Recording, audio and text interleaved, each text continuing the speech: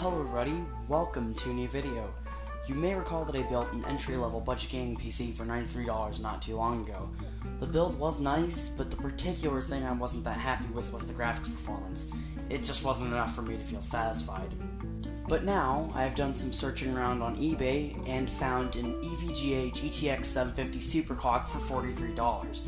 It isn't the TI version, but regardless, it is a great card that can play newer titles just fine.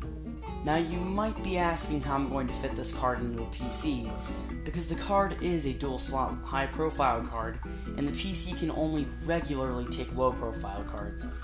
Well, if you get a little creative and buy a PCI-e X16 riser cable for $9, the GPU will actually fit just fine. All I did was cut open a spot on the case for the graphics card's I/O, and just laid the card flat to where the fan was facing upwards. When I turned the PC on, I was greeted with a big Dell logo and was able to get into Windows 10 in a matter of seconds. There was no graphics driver installed, but I had prepped one earlier and installed it.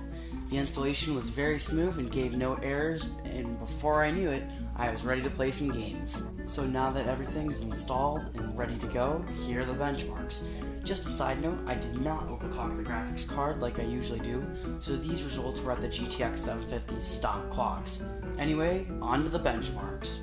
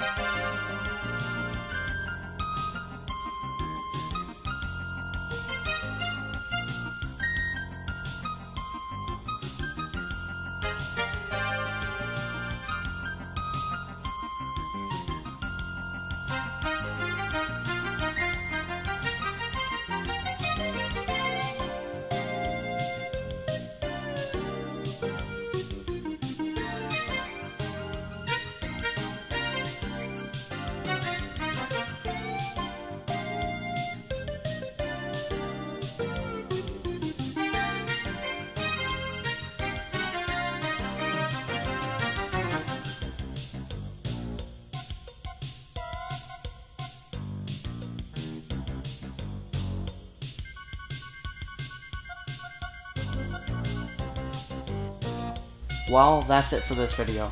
I'm sorry if it was a little bit short. I just wanted to do an update on this PC.